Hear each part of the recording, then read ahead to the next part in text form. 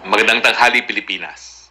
Humarap po si Presidente Rodrigo Roa Duterte sa taong bayan para sa kanyang regular Talk to the People address.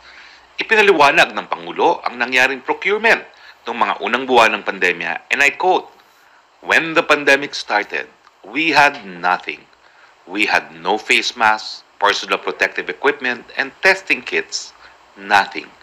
And the same people criticizing today are the same people telling us last year that we were too slow and were not prepared."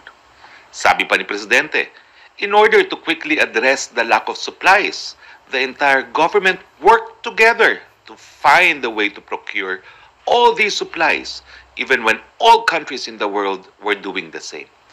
The emergency procurement process needed to be resorted to get what we needed quickly because people were dying. Ganun po yun. It was for the protection of the people. Dagdag pa ng Pangulo, and I quote, "The IATF and the NTF proposed that other agencies assist the DOH in the procurement." Yun nga, OCD and DBM Procurement Service, bakit? Hindi nga nila kaya lahat. Hindi nila kaya ang magbili ng mask, pati itong equipment, sila pa ang maghahanap para rito. Wala silang manpower. They would need other departments and other agencies, organs of government to really function. Kung sabihin mo, ikaw lang ang departamento, you are not an island by yourself. Binigyan diin ni Presidente, and I quote, "The process of emergency procurement is consistent with our existing laws such as RA 9184 and other relevant procurement policy and other support of RA 11469 or Bayanihan to Heal as One Act." Ano bang nakasaad sa RA 11469 or Bayanihan 1? Basahin natin ang Section 4 on Authorized Powers. Binigyan ng power ang Presidente to undertake procurement of the following as the need arises in the most expeditious manner as exemptions from RA 9184 or the Government Procurement Reform Act, goods which may include personal protective equipment such as gloves, gowns, masks, goggles, face shields, surgical equipment, supplies, laboratory equipment, and its reagents, medical equipment and devices, etc. Ano naman ba yung nakasulat dun sa RA 9184? Well, nakasulat po doon na po pwedeng magkaroon ng emergency negotiated procurement. So yung kailan po yung emergency cases? In case of imminent danger to life or property during a state of calamity or when there is the essence arising from natural or man-made calamities. Kaya nga po tayo nagdeklara ng state of calamity because of the pandemic. At kapag meron pong emergency, po pwedeng magkaroon ng negotiated procurement. Procurement of goods, infrastructure projects, and consulting services whereby the procuring entity directly negotiates a contract and with technically legal and financially capable suppliers. Pero, bagamat meron nga po niyan, nag-proceed pa rin po tayo na humingi tayo ng mga quotes para sa mga pinakamumurang mga PPEs. At ang nakita nga po ng PSDBM noon ay mga 1,700 ang PPE. Overpriced ba raw po ito?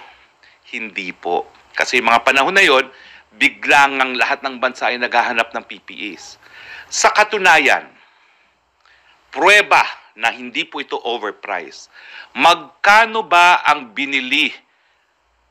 Magkano ang PPEs? Magkano yung presyo ng PPEs na binili ng Aquino administration? Papakita po namin. Dokumento po ito. 1,700, sabi nila, overpriced. Ang binili ng administrasyon ni Presidente Aquino, 3,500. Kailan? September 28, 2015. Matter of days bago bumaba sa pwesto ang Aquino administration. Magkano binili na ng PPE? 3,800. June 23, 2016. Ilang araw bago bumaba sa pwesto? 7 araw bago bumaba sa pwesto. Alam niyo po, sabi nila, pag ikaw nagduro, apat na daliri ang nakaturo sa inyo. Ganyan po ang nangyari doon sa di umano overpriced PPE. Senator Drilon, please explain, bakit ang mga kakampi mo doble ang halaga ng binili para sa mga PPEs sa panahon na wala pa pong pandemya? Meron po talagang kumita, hindi po sa administrasyon nito. Makakasama po natin ngayon, Deputy Chief Implementer at Testing SAR, Secretary Vince Dizon. Simulan ko na po muna kay Secretary Vince. Secretary Vince, the million-dollar question, bakit ba kinailangan na ang NTF ay humingi ng saklolo sa PSDBM para mamili ng mga kinakailangan natin na gaya ng mga PPEs?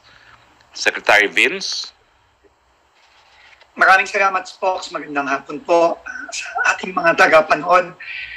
Unang-una po, siguro, Spokes, kung mamarapatin mo, dapat balikan po natin yung sitwasyon nung Pebrero at Marso nung 2020.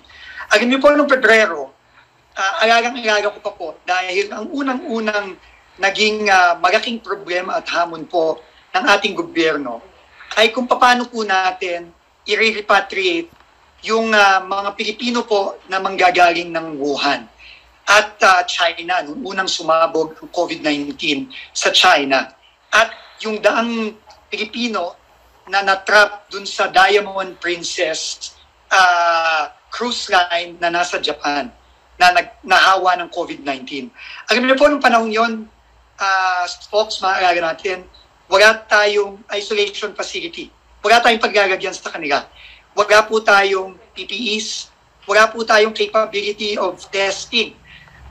Alam niyo po, naalala ko pa po nung panahon na yon, para lang po mag-test tayo ng COVID-19, pinapadala pa po natin ang ating mga specimen all the way sa Australia kasi po hindi kakayanin ng RITM ang dami ng mga kailangang i-test. At yung New Clark City po ay ginamit pa dahil wala po talagang mapaglagyan ng ating mga kababayan na galing Wuhan, galing Diamond Princess, ay dinala po sa New Clark City dahil wala pong gustong tumanggap sa kanila. Wala pong gustong dahil nga po takot at hindi po natin alam kung anong nangyayari sa atin dito sa napakabigat na hamon na hinaharap natin. Alam nyo, Spokes, madaling makalimutan yung mga panahon na yon, pero alagang-alaga pa po namin ni Secretary Galvez, ni Secretary Duque, ni Secretary Lorenzana yon. Dahil po ang marching orders po ng ating mahal na Pangulo is kailangan bilisan po ang response. Kailangan pong bilisan dahil ang mga kababayan po natin ay nagkakasakit at namamatay. Dahil hindi na po tayo pwede maghintay, At hirap na hirap po tayo. Kaya po ang marching order ng ating Pangulo noon ay whole of government approach. Kailangan po magtulong-tulong ang lahat ng ahensya ng pamahalaan para bilisan ang pagbili ng mga mask, PPEs, testing kits, pagpapagawa ng mga isolation facilities, at lahat po ng kinakailangan para sa pandemic response. Kaya po, yun po ang naging desisyon ng NTF. Lahat po ng ahensya na pwedeng makatulong, tulad ng OCD, tulad ng DBMPS, ay kailangan tumulong na at tulungan ng ating DOH dahil hirap na po ang ating DOH noon. Noon, naalala ko pa po, gumapit po si Sec Duque sa amin para po tumumingi ng tulong para i-house yung mga darating galing Wuhan, yung mga darating galing Diamond Princess. Hindi po makahanap ng lugar para sa kanila.